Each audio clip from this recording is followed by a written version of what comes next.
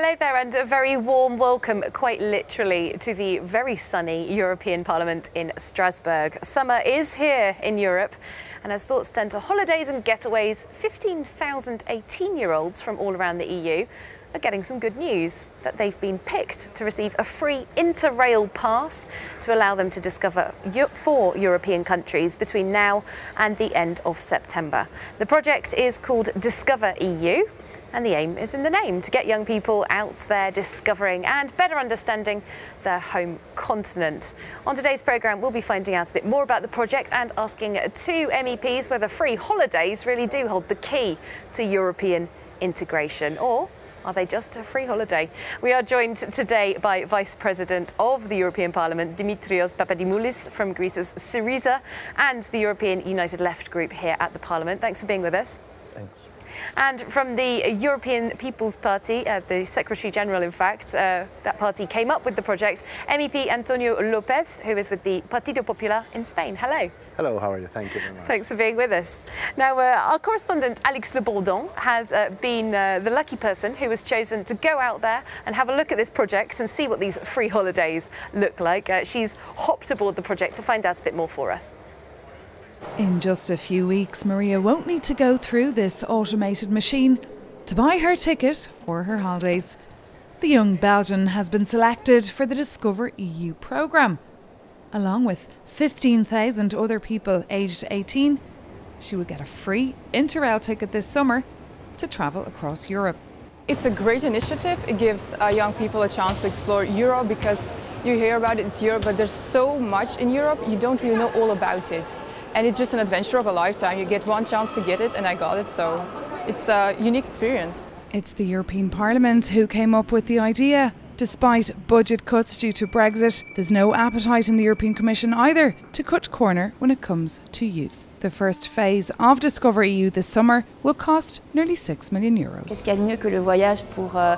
There is no better way to discover Europe than travelling and learning about geography. The train helps you understand distances, as you can stop when you want. And it is also a way to meet people, learn new cultures, speak other languages. This September, Maria will visit Sweden, Austria, Romania and Greece. It's her first trip alone without her parents. She's a tad apprehensive.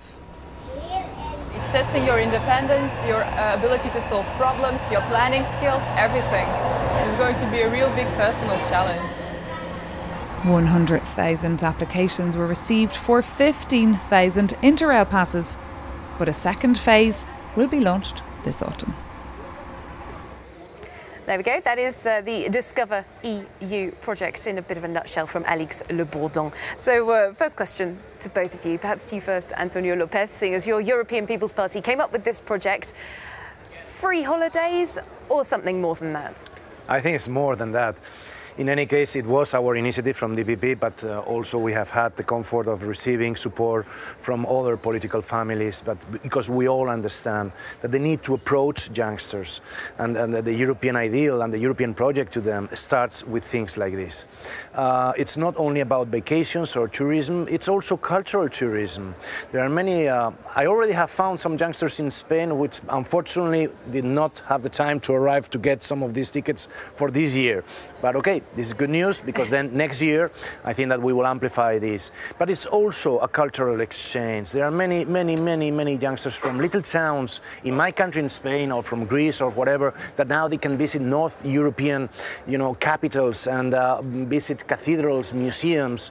It's I think it's such an interesting, because today I think that the young generation is much more motivated than we even were in this cultural exchange. So let's give them the opportunity. Dimitrios Papadimoulis? I think that this is a very positive initiative, and in the right moment, because we have the rise of Euroscepticism, of a lack of coexistence, of a lack of knowing each other. European Union is a multicultural project, multilingual, multi-ethnic, and we have to know each other if we want to respect each other and we want to cooperate deeper. And I think that from that, we will have an additional value in the European unification process. Isn't enough, because I know that there was a double demand than the reserved tickets, but that gives a signal that it was something good, and we have to continue on that. And we have to have a stronger budget with more people, more money for the young people, not only supporting their travels during the summer, but also supporting their efforts to find a job, a decent job, and to have a more social and open Europe. Well, it's interesting you bring up the subject of jobs, because both of your home countries, Greece and Spain, there is still very high youth unemployment in these places. A cynical person, which I sometimes have to be as a journalist, might say, okay, free train tickets, some travel, all of the things that you've just said that are positive, but realistically, these people might just go home and there are no jobs on offer where they can use all of these things that they've picked up during their travels. Is it just a sticking plaster? Well, I think, what we need is there is not a relation. We have to give opportunity to also young people. Also, we have to concentrate out of the experience next year, how to target also people that they don't have the means to do these kind of things. This is an opportunity not to find a job. It is from someone from a small town who has never come out of this small town in our countries to travel around, to see the world, to see Europe, and maybe, have some experiences. This doesn't mean but he will be also open-minded, and maybe in the next future he will get the ambition to travel abroad, and he will have the opportunities also in the question to lose the fear to go to other countries to obtain a job. This is a humble opportunity that it's being offered. Let's see how it works, but I am positive about the result. Well, it's interesting you say about people going abroad to find jobs, because in Greece I know that there's actually been almost too many young people going abroad to find jobs. We're talking about a brain drain. And I think that we have to give solutions also to that problem. So I think that it's important also to spend more money from the European budget about the youth initiative related with creating jobs for young people. We have to find ways and sources in order to strengthen the cohesion policy and better distribute the cohesion policy, because it's good for a Spanish young guy or girl, or a Greek girl or boy to find a job in Germany, but it could be much better to find a job in Greece.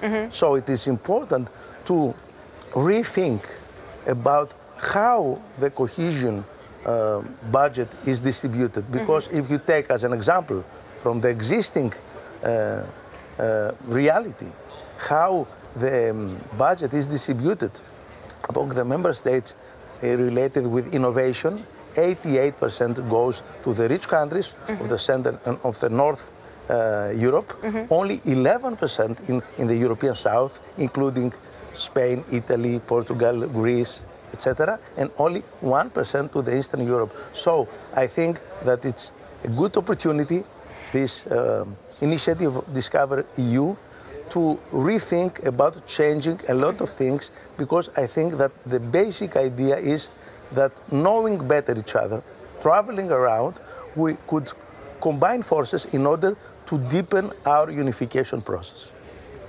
Well, there are thoughts about other initiatives as well that could be done. Indeed, Manfred Weber, the head of the European People's Party, who came up with this, he says that he would like this extended to all 18-year-olds around Europe as a sort of an 18th birthday present.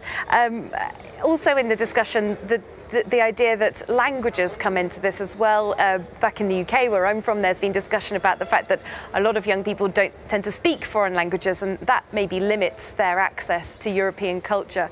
Is this, Antonio Lopez, somewhere where Europe could step in? So tourists from the United Kingdom will not come to Spain? 2 million British tourists will not come this summer because they don't speak Spanish? No, in terms of people having a European perspective. There was discussion about this playing into it's not a question of language. I mean, it's a question that we have to give, you know, I mean, we have a young generation that is now questioning many things about the European Union. They don't give it for granted, like maybe our generation gave it, because we, and also our fathers knew about the war. This young generation, they don't speak, I mean, now it's a debate about frontiers, but this young generation needs something else.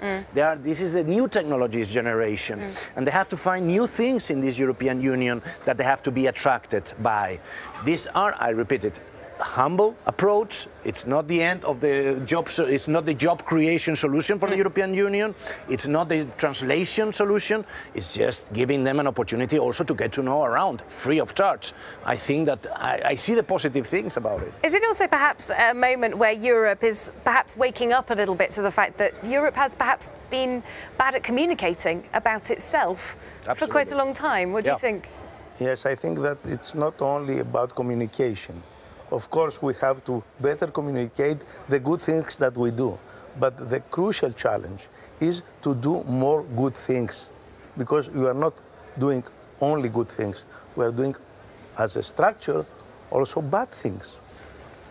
Reducing, for example, the European budget about 10% for the coming multi-annual period in terms of cohesion policy. And when Manfred Weber presented his idea to expand that initiative, I told him, answering from my side, that it's a good opportunity to work together in order to increase and not decrease the European budget. Because only Jesus Christ could create miracles doing more things with less money. Antonio Lopez? No, yes, and you see, in this kind of initiatives, we even are parties that we are in a different political spectrum in Europe and in our countries. We are joined together. This is also, you know, a sign that we are agreeing that we need this kind of initiatives. This is good, and we have to regain young people for our cause. They are a little bit lost. That probably for our fathers or grandfathers, peace was enough as a motive for our cooperation, but for the young people isn't enough. They were born in a peaceful continent, more or less. So they want job, they want respect, they want decent work, they want hope, they want prospect, and a lot of things in the real European Union doesn't like to them. But there is a danger, the danger of the far-right populism, which is promoting the idea of going back in the nationalistic approach. The most recent very big example of a move towards a more nationalistic approach, the Brexit vote in the United Kingdom. The age bracket that voted the most massively to leave the European Union was not the young people. They seemed pretty convinced. It was actually the oldest age bracket. So projects to encourage European cohesion among young people, we're seeing agreement among you that that's very good. But what about the people who's a bit older and they think, oh, you know, I'm not seeing what I want from Europe? You know what has worked best for the European Union? Erasmus and low-cost flights. Right. People are traveling around. People are traveling, are seeing, are beating prejudices that my colleague, the Vice President, is very well stating, that are being profited by the extreme right in many European countries. And they beat this kind of prejudices, you know, Spanish people from little towns that they have never been outside of Spain, they discover that the Swedes are not Vikings, that the British are not so weird, that the French are not our enemies. Excuse me, these people that are not in our bubble, these people that they have not contact with the European reality and exchange, these are the people that we have to focus in. I have to say that we are facing now a deep crisis in the European Union, in the leadership of the European Union, about the refugees. But having reduced the refugee flows almost 95% in comparing with the 2015. And it's a pity to have countries like Slovakia or Poland not having refugees and having the refugees as a danger in their political agenda. So we have to know each other in order to communicate better. All right, well, some positive messages there from both of you. Thanks very much for joining our debate. Before we round off the programme, we're just going to get our weekly check on some fake news about the European Union.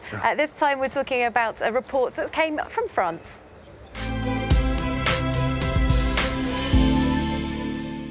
A migrant benchmark? That's the marketing slogan recently used by several politicians to suggest that migrants are totally in control of choosing their host country. But this eye-grabbing headline ignores the reality of the situation. Among the 172,000 migrants who reached the Mediterranean coast in 2017 in a desperate situation, many are real asylum seekers, fleeing persecution in their homeland. In fact, since the migration crisis in 2015, the secondary movements from the country of arrival to another European country are not as high as many think. 155,000 transfer requests were submitted last year, whereas 709,000 asylum requests were registered in all. The asylum seeker cannot easily choose one member state over another in search of a generous welcome and social assistance conditions. So-called asylum shopping does not reflect the reality. The Dublin regulation states that the first country in which the migrant arrives has to process its asylum application. It is therefore extremely difficult for a migrant, unless the authorities fail in their mission, to choose his or her host country. If migrants do have preferences for some countries of the European Union, they are often for linguistic, cultural or family reasons. But it is wrong to suggest that these people, already in a difficult situation, are able to choose their destiny, in the same way that a company will do comparative studies before launching a product on the market. And that's it for this week's programme. Thanks very much for being with us. Thanks also once again to my guests from Spain, Antonio Lopez, and from Greece, Dimitrios Papadimoulis. Thanks to both of you. And we'll see you again very soon, I hope, here on France 24 for more editions of Talking Europe.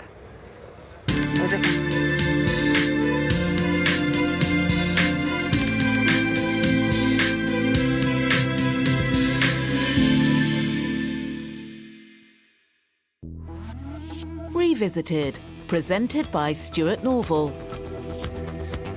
Transnistria, a Russian-speaking enclave in Moldova, where Romanian is the official language. A breakaway republic living in the shadow of Moscow. An uncertain future has driven locals away from the separatist province. The international community has not recognized it. The economy is depressed. Censorship is widespread.